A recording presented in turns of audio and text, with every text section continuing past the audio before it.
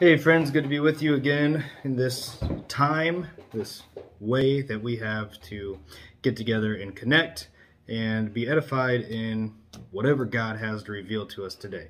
So to start things off, of course, let's pray.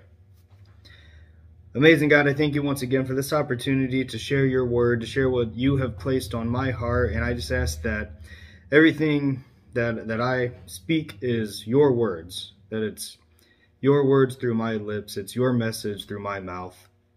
And let us be edified by you in this time, Lord. Let us be encouraged and strengthened to be your disciples who are called to go and make disciples, Lord. And just get rid of anything that's distracting us from your will and your ways and your pursuit to grow your kingdom for your people, for all your children, Lord. In Jesus' name, amen. All right, friends, let's get on with today's sermon.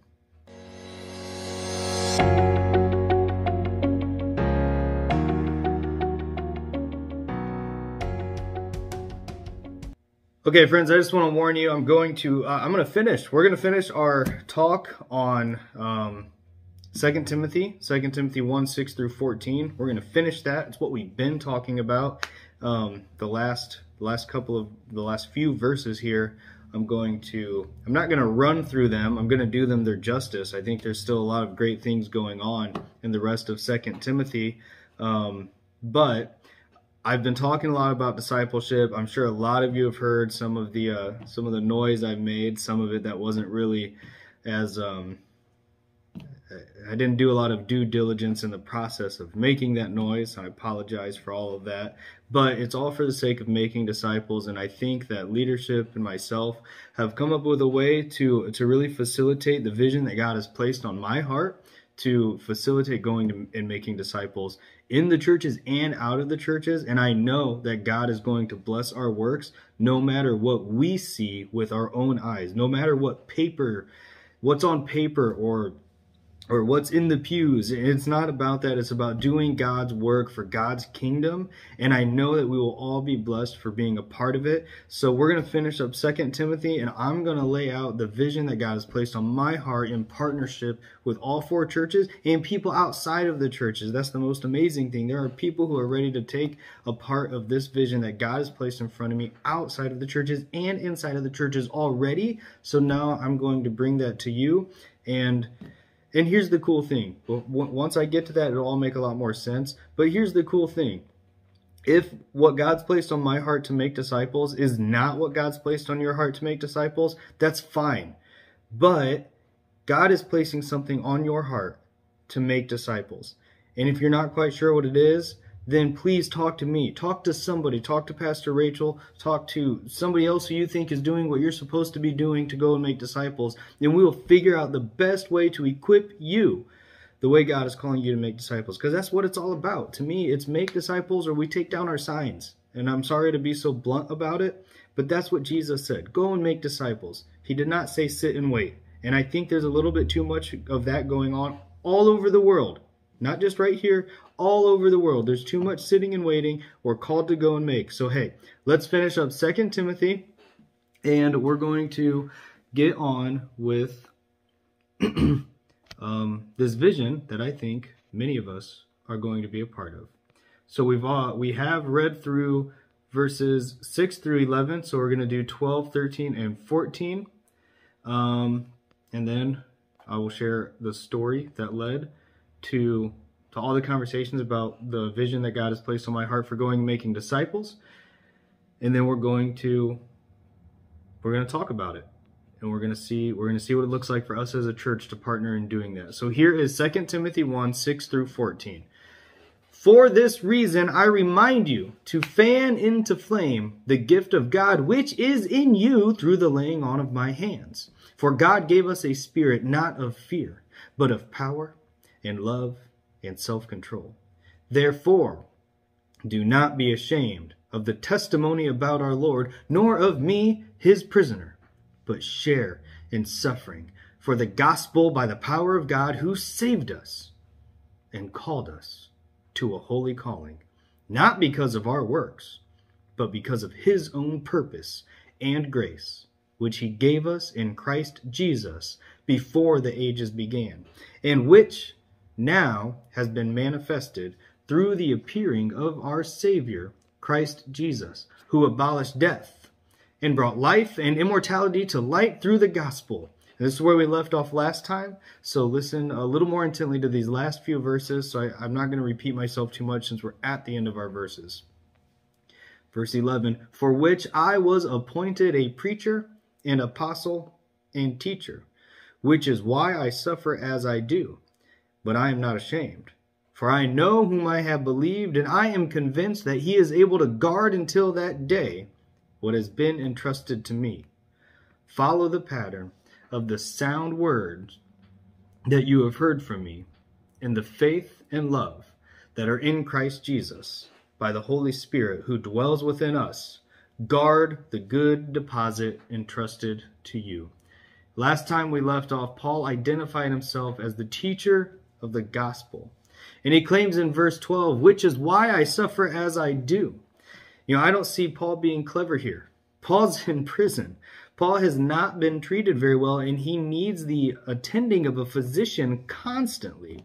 So literally, Paul is in a perpetual state of suffering. But Paul does claim that this condition, because he chose to relentlessly pursue the truth of the gospel and spread it as far as he was able. He's in this condition because he chose to relentlessly pursue the spread of the gospel as far as he was able. So yes, Paul does suffer, but he's in this condition because he knows that his body, his life, is worth getting the message of the gospel to as many people in as many places as possible. So because of this confidence in the gospel, Paul is able to say the rest of verse 12, which was, but I am not ashamed.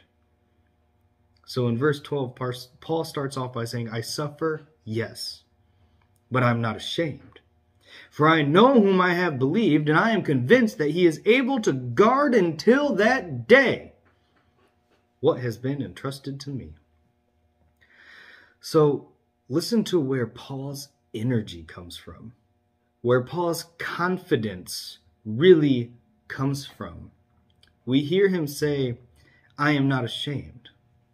So Paul realizes that many people may have just admitted defeat if they found themselves in his condition, in his circumstance. But Paul is not ashamed.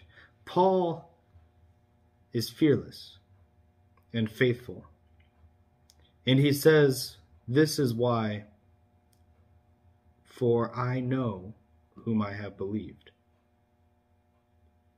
Paul chooses to believe Jesus, to believe God in flesh, the Messiah, our Savior, over all that the world, the enemy, the Romans and the Jews are throwing at him.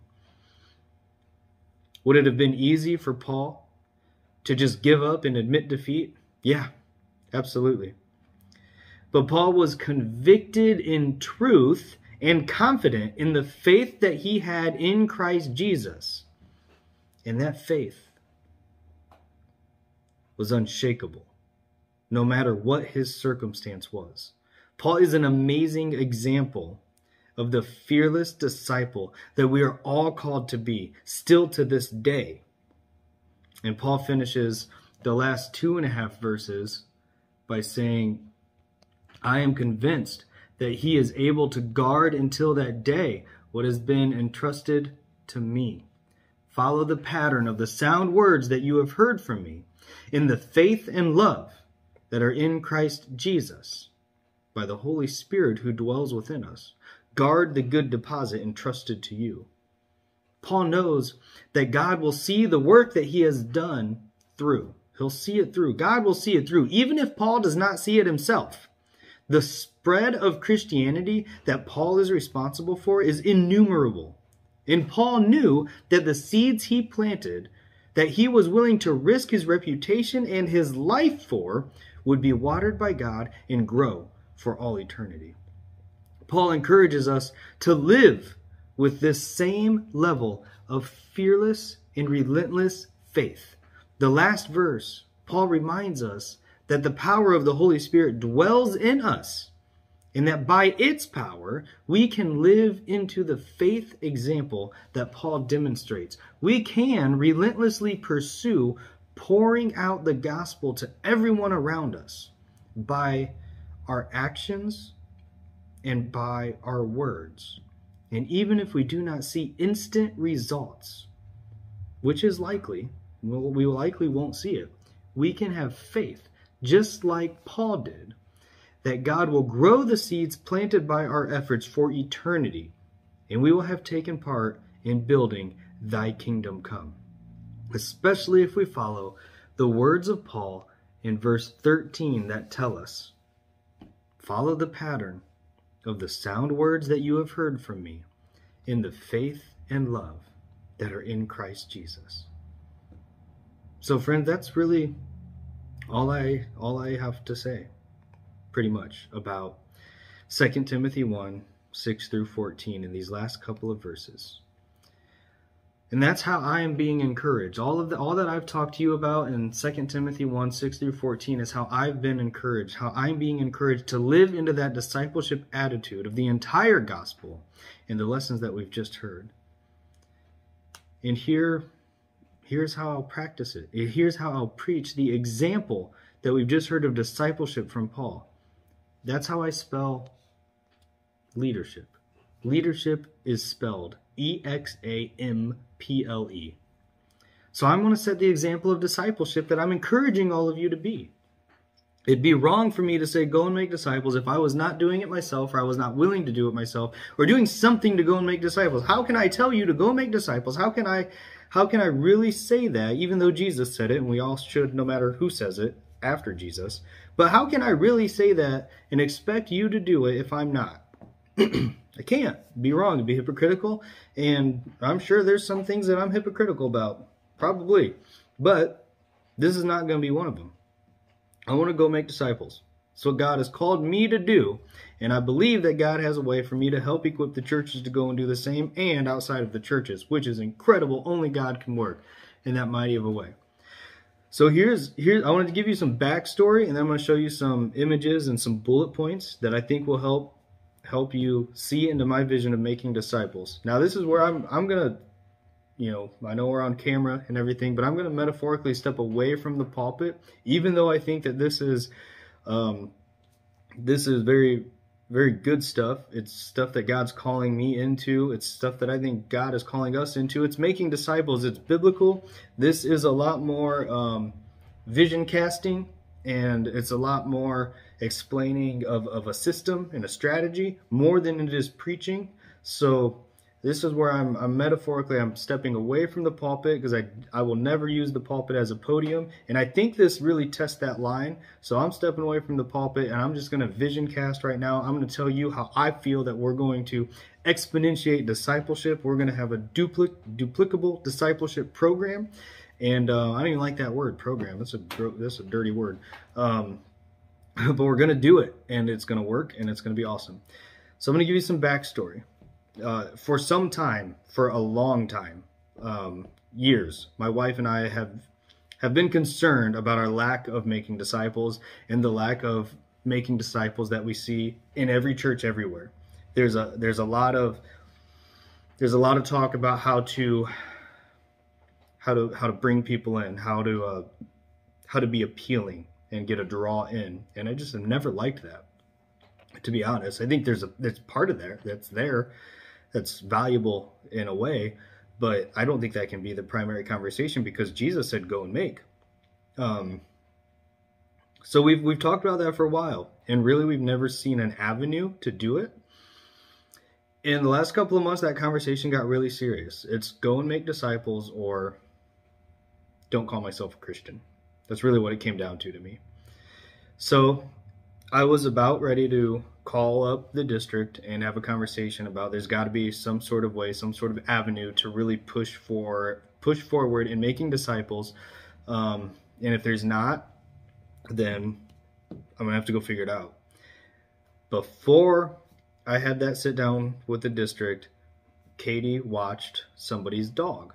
This somebody works through the conference with something called Greenhouse through their Light the Way campaign. West Ohio Conference has Light the Way campaign, and I'm really blanket statementing a lot of this. West Ohio Conference has this thing called Light the Way campaign, and Light the Way campaign taps into the resources of Greenhouse. Greenhouse is not exclusively United Methodist. There's a lot of leaders from other denominations and non-denominations in there, and essentially they're just ambitious people who help facilitate unique ministry settings.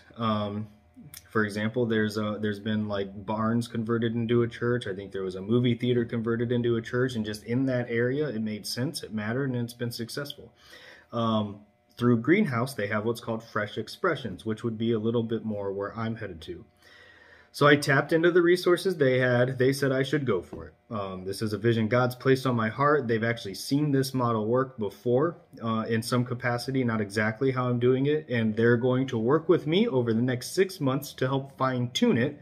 I do not need to wait 6 months to launch what we're going to talk about, but it will be fine tuned over the next 6 months. And then even as time goes on, we'll all fine tune it together.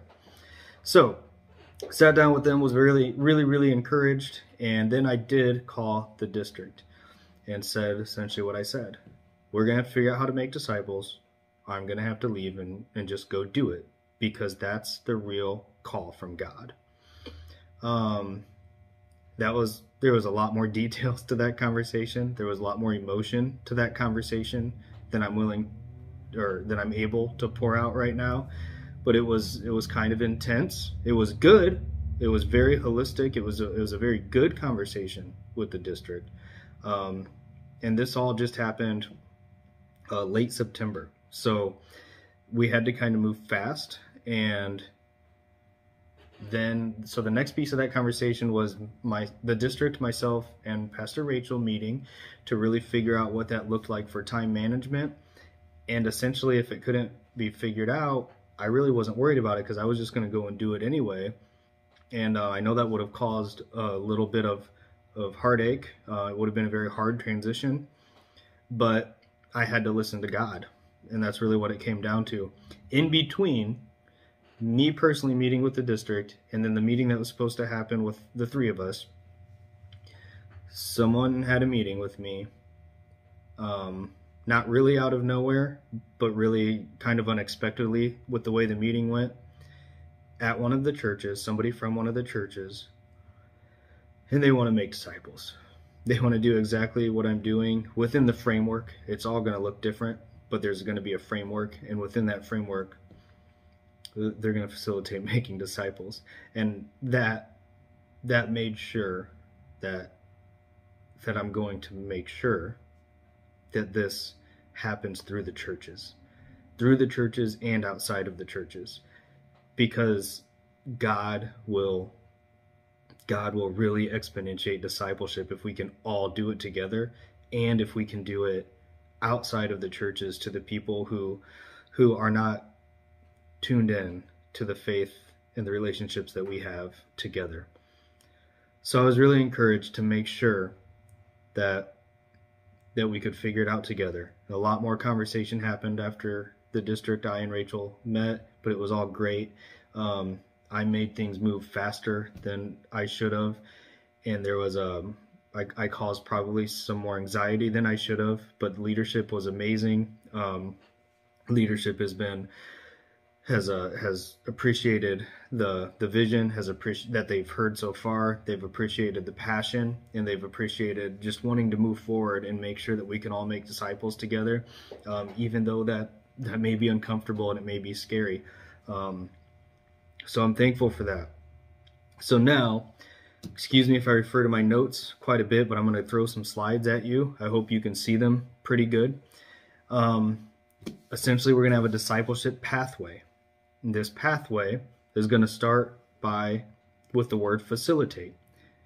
We're going to move in this circle: facilitate, relate, equip, send, and duplicate. Send and duplicate really kind of stand together, but they're two different real purposes. So when we talk about facilitate, we're talking about house groups, group meetings. It could happen at a coffee shop, at a pub. I don't care. It doesn't matter. It's groups that will have a facilitator, And that's all it is. It's group sessions with others, with scripture, with God, with questions and reflection. And it's doing relationship together, and that's the next part, relate. We're going to be an authentic and transparent relationship with your group and with God. You're just going to do life together. And we equip. We talk about identifying others who, especially within the group, who God is building up to facilitate a new discipleship group, a new house group, a new group that meets at a pub or a coffee house. I don't care. A new group. And we equip them as the Holy Spirit guides. And we send them. This would be about a 1-year process. You start your own facilitation group, and toward the end of that first year, you start to equip somebody, and then you're going to send them. You send that new facilitator while maintaining a relationship with them. The relationships don't end. Real discipleships, those relationships don't end even though we send them. And then that's duplicating. The person you send duplicates that exact same model, and you duplicate that same model again. It's a cycle of discipleship. If we don't duplicate a cycle of discipleship, discipleship stops. If we don't keep having relationships, discipleship stops. And we're called to make disciples. And if we're called to make disciples, we're called to duplicate. I think that goes together, and the word relationship also goes together. All three of those words have to exist when we talk about this. And we are going to have a commitment to accountability, but when we talk about pursuing effective discipleship, that should just be obvious. And I think Scripture makes that very clear too. There has to be accountability in discipleship, in relationship. You keep your best friends accountable. Why wouldn't you keep your discipleship relationship accountable either? You would. As a facilitator, it's important. It's committed, even though times will get hard, and even though this will be edifying and it will be fun, and it will deepen our relationship with God, the Father, Spirit, Son, and it will deepen our relationship with each other in faith. It's not always going to be easy because the enemy doesn't like it. The enemy doesn't want us to build relationships, and the enemy does not want us to make disciples. But we're going to be planting seeds deep in the soil of discipleship that will last way beyond our life, to transform lives of more people than we can imagine over time. But we have to stay honest, open, and transparent. Simple acronym for that is HOT. We have to have conversations with each other. We have to continue to lift each other up in any way possible so that we can continue effective discipleship. Some of the expectations of the group, especially as we live into it, this might not happen right away for every group, but I don't think they're very difficult things to happen either. Some of these things are that we'll meet at least twice monthly. The group itself, the facilitator, and their about 8-person total group or more is what we would shoot for. We're going to follow a yearly scripture regimen, and that would include readings outside of the scheduled group times.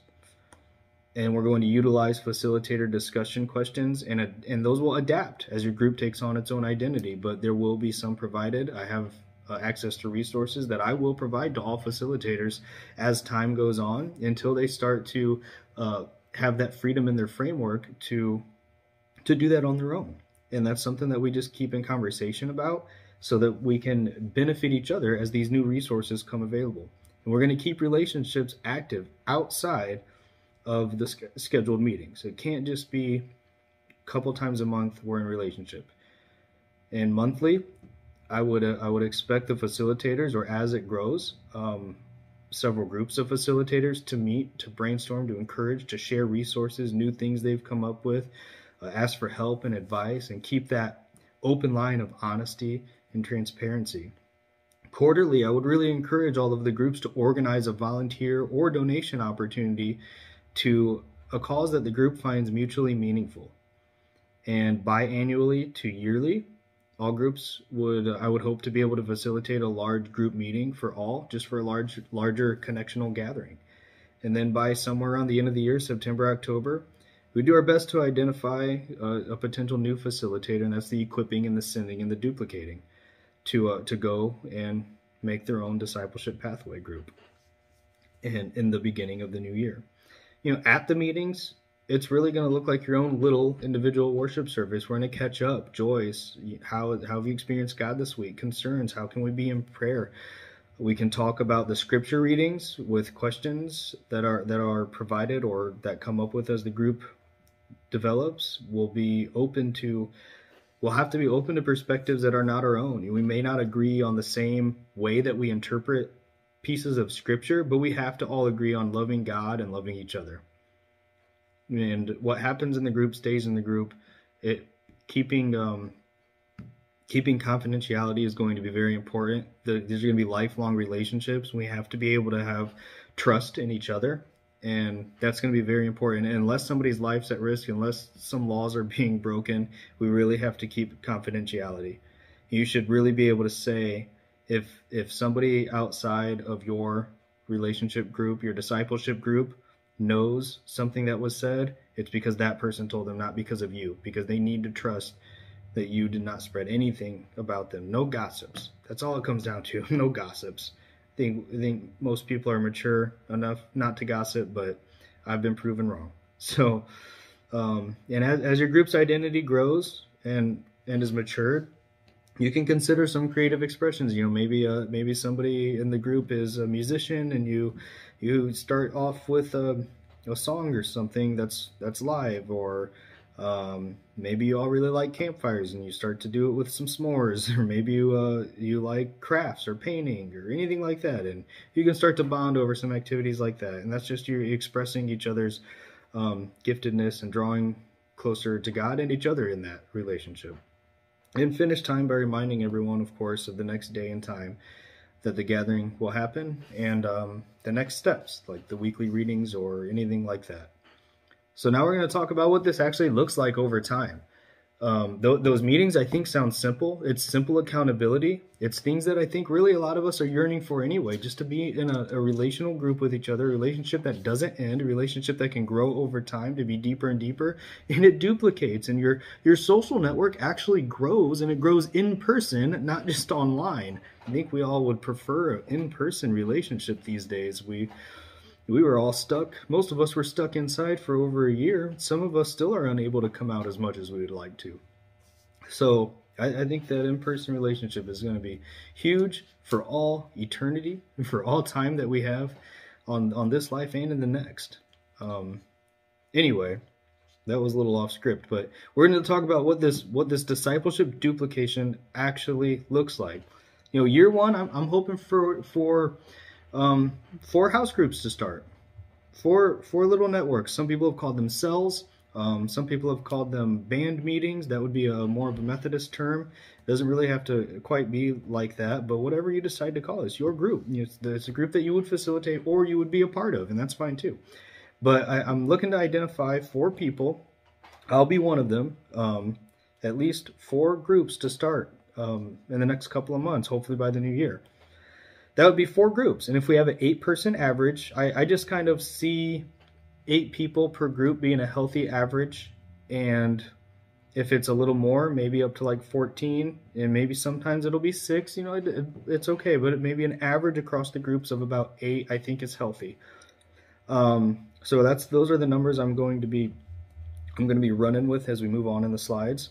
So right away, we're going to start the new year with 4 groups at an 8-person average. It's a 32-person network starting the new year with that.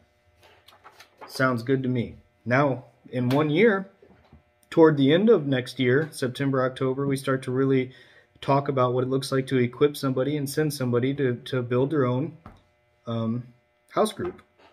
And what that looks like, starting that next year, is 8 groups with a 64-person network. So it really just doubles. It doubles the group size. It doubles the amount of people.